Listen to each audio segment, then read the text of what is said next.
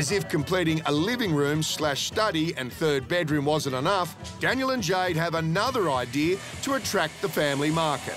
This week, just waiting to get a bit of more feedback on my roof storage idea. I'd love to put a storage area up in the roof, straight off the second deck in the new part of the house, straight through to the old. Their proposed attic storage room will sit under the roofline of the old house and be accessed via the first floor of the new rear extension, making it the home with everything a family could want. But they're still waiting on Keith's go-ahead. Yeah, we put plans in to do this in week 2, I think it was. Look, all I can do, mate, is hand it to the engineer and hand it to TrueCore and also the architect to approve it.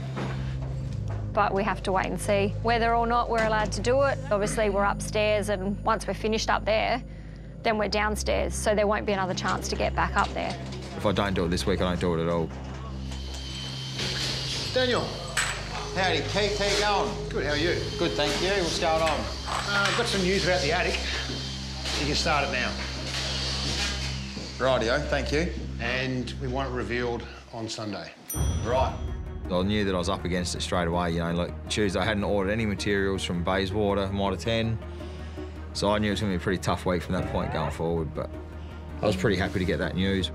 This is the attic space that we're trying to create. So for me, where do you put your suitcases and all that sort of junk when you're building a house like this? You know, like a big family's got a lot of spare stuff. If we do get a family with 3 kids and any sort of junk they want to tuck away and not be seen, you can stick it up there and not have to worry about it. We're gaining around 25 square metres up there. Small storage container for some people. Yeah, it's a big space up here.